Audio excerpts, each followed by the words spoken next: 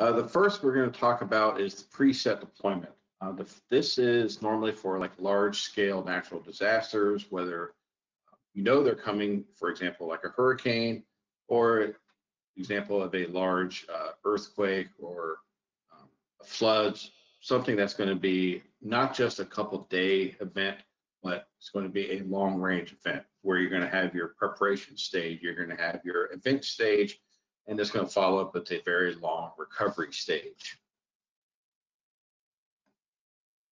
And in these deployments, what you're going to do within your system in the institution area of your program is you're going to build a station that's going to be, as you see here, like a hurricane event.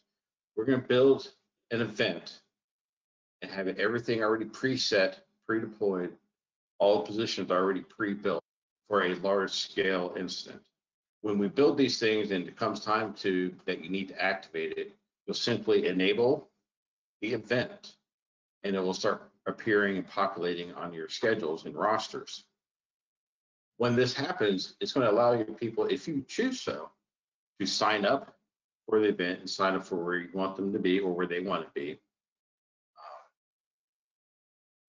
And it's also going to be one of your best options for a large scale disaster deployment because you can put it anywhere on your roster. You can put it at the top, you can put it at the bottom, in the middle, doesn't matter. You can choose and have it customized where you would like it placed. In the meantime, when you don't have these disasters, that's why we have it disabled so it doesn't clutter up your roster and you have to sit there and look at it all the time because they can be quite large depending on the size of your department. For example, my current department, we have 17 units and we don't want to have 17 extra units showing up on the schedule because when we go into a hurricane deployment mode, we go into a 12-hour rotation instead of our normal 24.